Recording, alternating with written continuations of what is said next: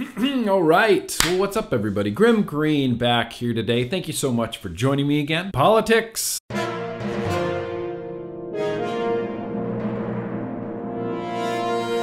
I say this every single time, but the issue of vaping and tobacco control has become a politicized issue. There's just no way around it. It shouldn't be. It should be a purely public health issue, but this is America. Without sounding too much like a broken record, this is something I also say every time. I'm a freedom guy. I'm a registered libertarian. And one of the core tenets, for lack of a better term, of libertarianism is that belief in the free market. I and many libertarians share that same belief that if left to do what it is supposed to do, the free market can solve a lot of society's problems. I personally think one of the best and most current examples of the free market solving a societal problem is vaping. You see, pre-vaping, you only had a few options if you wanted to stop smoking. We allow smoking in America to adults 21 and over, despite the mountain of known health risks from using them,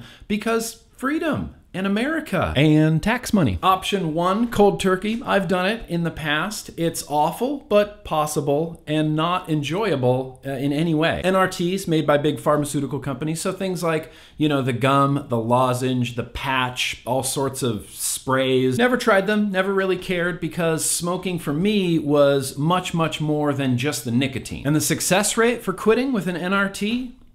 Well, the Harvard School of Medicine studied long-term quit rates and found that NRTs, nicotine replacement therapies, were no more effective than quitting cold turkey. This is that study, and I'll have a link in the description. It's about a 5% success rate. And then there's always option three, Chantix, which just don't. I can't believe that that drug is allowed to be on the market. These were, and honestly kind of still are, the government's and body part orgs and health orgs' suggested methods for quitting smoking. Then, as early as 2007, a brand new product appeared on the market, the e-cigarette. Small, cruddy, little cigarette-looking battery atomizer combos. Overpriced products mostly seen on late-night TV commercials, smoking everywhere.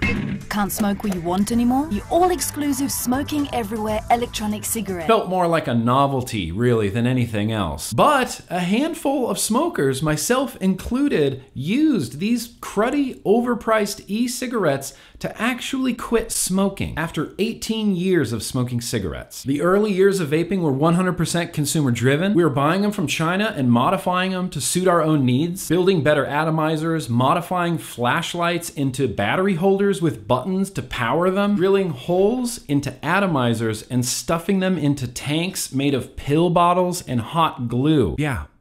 That was a thing. The market had a need and no one there to fill the gap, so the consumers of the product took it upon themselves to innovate this technology forward. Without those early years of tinkering by a small group of passionate ex-smokers, we would not have the very sleek and efficient devices that we have today. Innovation, powered by cheap manufacturing, just led to a boom in the vape industry. The tech became better and better and mass-produced, and literally millions and millions of now ex-smokers were being converted literally on a daily basis to less harmful vapor products. Gigantic vape expositions were being held all over the world, and smoking rates continued to drop wherever vaping went. Vape shops popped up across the country, started by the very consumers that vaping had helped, now pumping millions of dollars into their local economies. Unsatisfied with the low success rate products constantly being pushed by the government and big pharmaceuticals, the consumer created a solution to the societal problem of smoking, and the free market, unencumbered by burdensome regulations, allowed it to flourish and literally improve the lives of millions and millions of Americans, both physically and monetarily. It's like a libertarian's wet dream. Now, this was all pre-2017, so pre-Juul. The vape community is pretty torn on the detriment or benefit that salt nicotine has had on the industry. But viewing it through a purely libertarian lens, I have no problems with it even in flavors. Many truly long-term smokers need that 50 milligram salt nic in order to feel satisfied by vaping. That's just undeniable. Not everybody does, but some people do. Even with some slight youth uptake, the net benefit of vaping to public health still outweighs the literal minuscule number of non-smoking youths that have experimented with vaping. Unfortunately, that's just a really hard sell in today's political and regulatory climate. We have Tobacco 21 nationwide now. It's already illegal for anyone under 21 to purchase a vapor product, flavored or not. And if 21 and over sales with an ID is good enough for alcohol, which definitely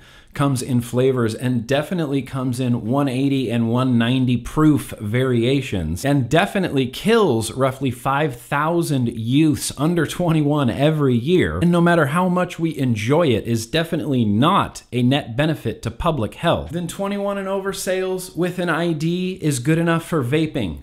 Period. Vaping is the consumer-driven solution to the smoking problem. It allows smokers to quit deadly combustible tobacco cigarettes, and before the government got involved and ruined everything, was helping millions of Americans live healthier lives. Vaping succeeded where the powers that be failed, where the Truth Initiative failed, where big pharmaceuticals failed. And now, thanks to the government's years-long fear-mongering campaign against vaping, hundreds of vape shops are closing every month or are resorting to selling legal but deadly combustible tobacco just to stay afloat. Tax revenue lost, state revenue lost, and previously former smokers who don't have access to their vapor products anymore are being forced back to widely available combustible tobacco cigarettes. Distribution centers are closing down, and the supply chain of a once profitable and thriving legal U.S. industry is slowly being dismantled, not to mention the thousands and thousands in job loss involved. Thanks in no small part to governors like Gretchen Whitmer and Charlie Baker and Jay Inslee for banning nicotine vaping and shutting vape shops down in their state during the EVALI debacle, which, as we learned later on from the CDC, was 100% related to vitamin E acetate contaminated street-bought THC cartridges and had absolutely nothing to do with legal nicotine vaping. The free market provided, and the government taketh away. But all is not lost yet. Apart from the virus itself, the big concern on everyone's lips these days is the economy. So how about this? COVID-19 is a respiratory virus. All smokers are more susceptible to this, and all smokers can benefit greatly and immediately from switching over to less harmful vapor products. And despite the aforementioned bans, there is still a network of 10,000-ish shops already in place, set up, ready to meet consumer demand. We encourage every smoker to switch. We exempt vape shops from being shut down. We allow online sales, delivery, curbside pickup. We will help thousands of Americans keep working, keeping money flowing in the economy, and help those more susceptible to the virus stay healthy. Two birds, one stone. I'll have some links down in the description regarding today's video. Do you think vape shops should be exempt from shutdown during the quarantine? There are states already with online sales bans during a quarantine. I think those should be reversed immediately. Anyway, I'd love to get your thoughts down in the comments below. And remember, no matter what any crooked politician tells you, absolutely, you guys, let's keep on vaping.